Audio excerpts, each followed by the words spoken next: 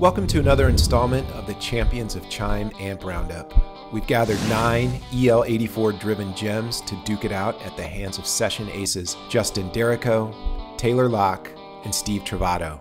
Up now is the Goodsell Super 17 Blackline. Richard Goodsell knows how to build a great low to medium wattage interpretation of both unusual vintage circuits and more traditional ones like the AC15. The Blackline Super 17 has a hand-wired circuit in an imported black Tulix cabinet to keep the price down. The 17-watt combo features a duo of EL84s, 3 12AX7 preamp tubes, and a GZ34 rectifier tube. The amp features both reverb and tremolo with volume, tone, gain, reverb, depth, and speed controls. The 112 combo we tested was loaded with an RG65 speaker and retails for $14.99.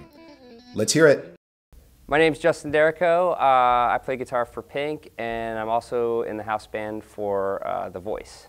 This is a Nash guitar, Bill Nash, and it's very reminiscent of some guitars that you've probably seen before.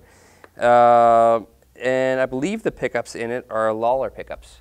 They're single coil, and it's relic. It's pretty sexy. This is my darling, my baby.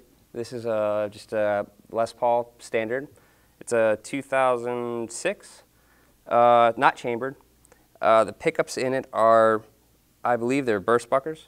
They're just standard what came in it. The only different thing that I did to this guitar was I put a Fishman Piezo power bridge on it for the acoustic stuff, and that's pretty much it. Broken headstock. It sounds bitchin'.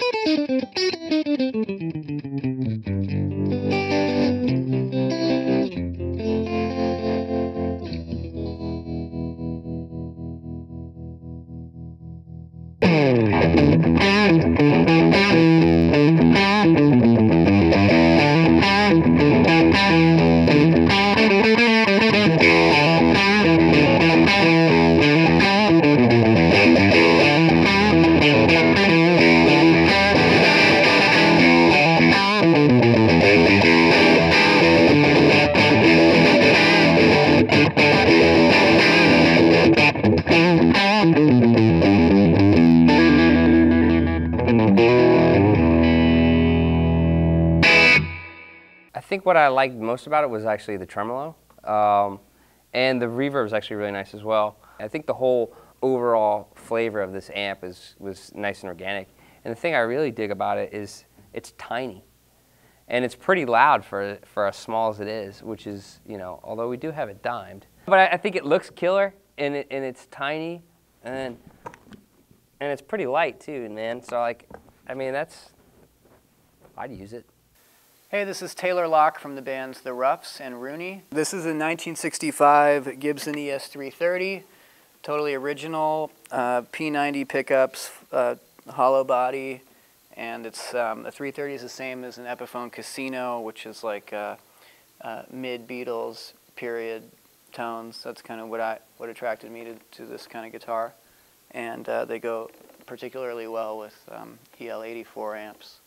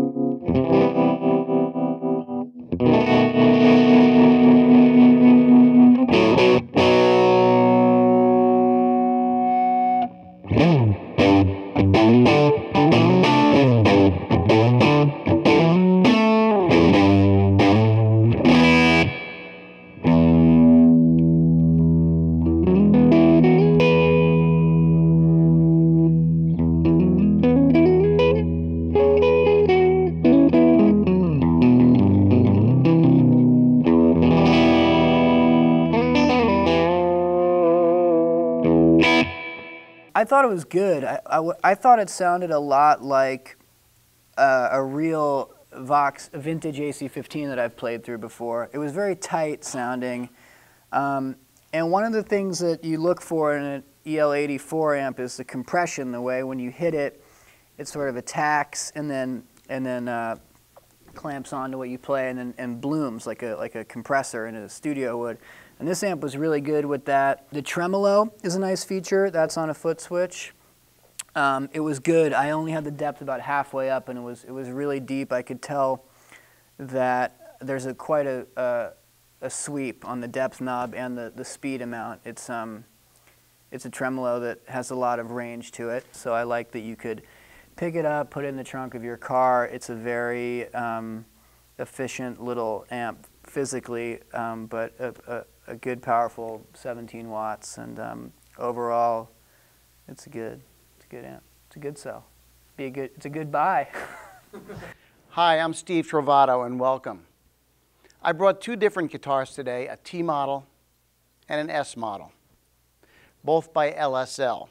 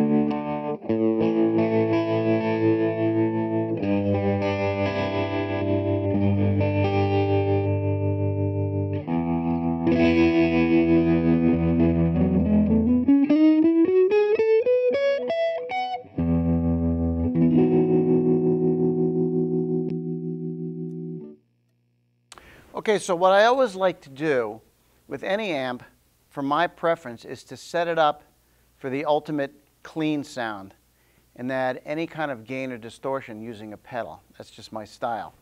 So this small amp has a gain stage and a volume, which I pretty much push to the maximum level.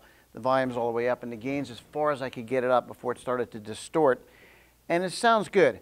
Make sure to watch the rest of our Champions of Chime demos and head to premierguitar.com to read our written feature with additional commentary from Justin, Taylor, and Steve.